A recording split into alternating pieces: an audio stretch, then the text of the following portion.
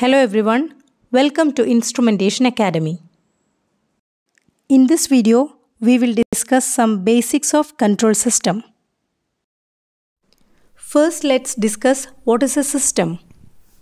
A system is an arrangement of different components that act together as a collective unit to perform a particular task.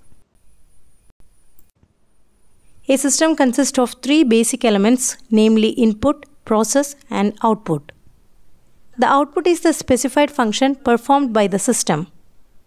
The system itself produces the output as a result of an input being supplied to it. The system changes the input using a series of mechanical or chemical operations to produce an output. This series of actions is called the process.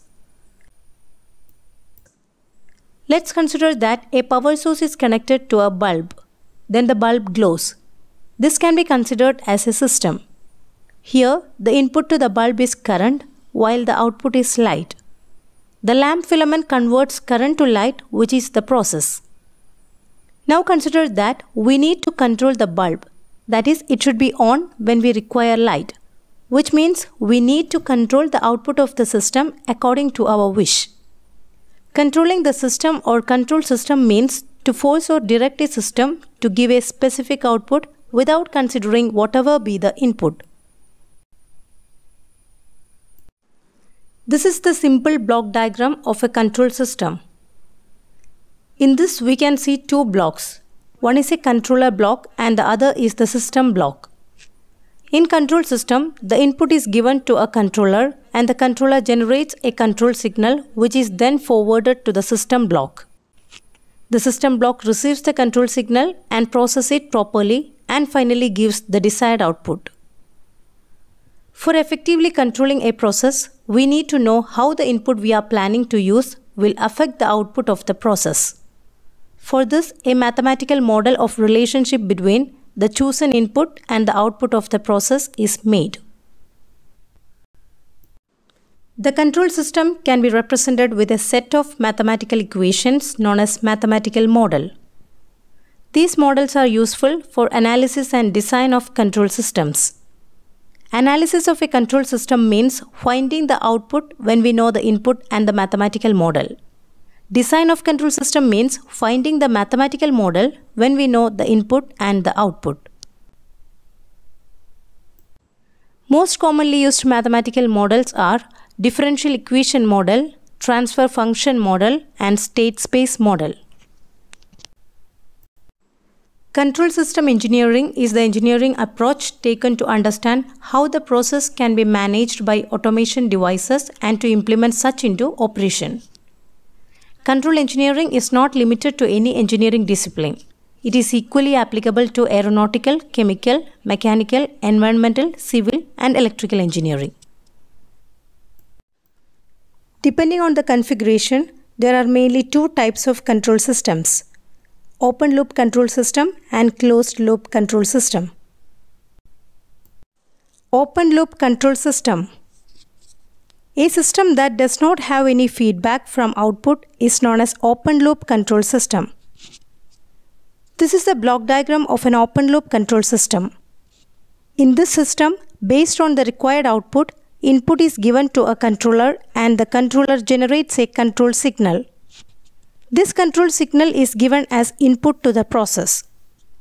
Based on the control signal, appropriate processing is done and the output is generated. Now the system assumes that this generated output is the desired output. As there is no feedback path from output, input is independent of output. So this system is also known as non-feedback system. As this system does not have any feedback from output, the system cannot decide if the required output was attained or not. Open loop control system is also known as manual control system. Now let's see an example of open loop control system. A digital camera is used to take a photograph, which is then transferred to a computer where processing of picture is done. Now a printer is used to take a printout of this picture. As there is no feedback from output, no action can be taken to improve the quality of the picture. Closed-loop control system. A system in which the controlling action of the controller is dependent on the output is known as a closed-loop control system. This is the block diagram of closed-loop control system.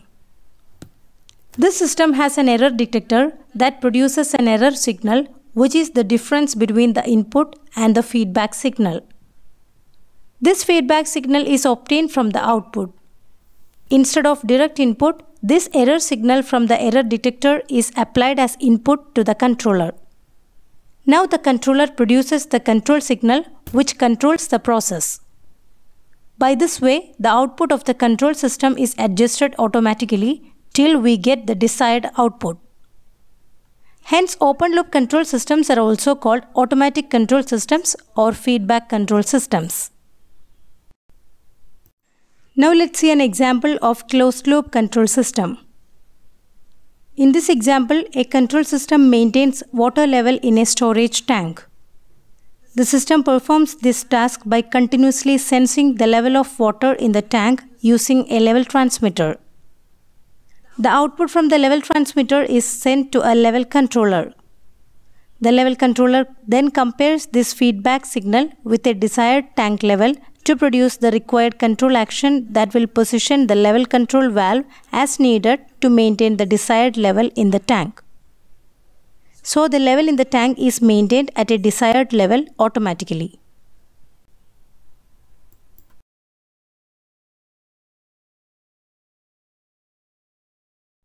By this we come to the end of this video. If you like this video, please support us by subscribing our channel. Thank you.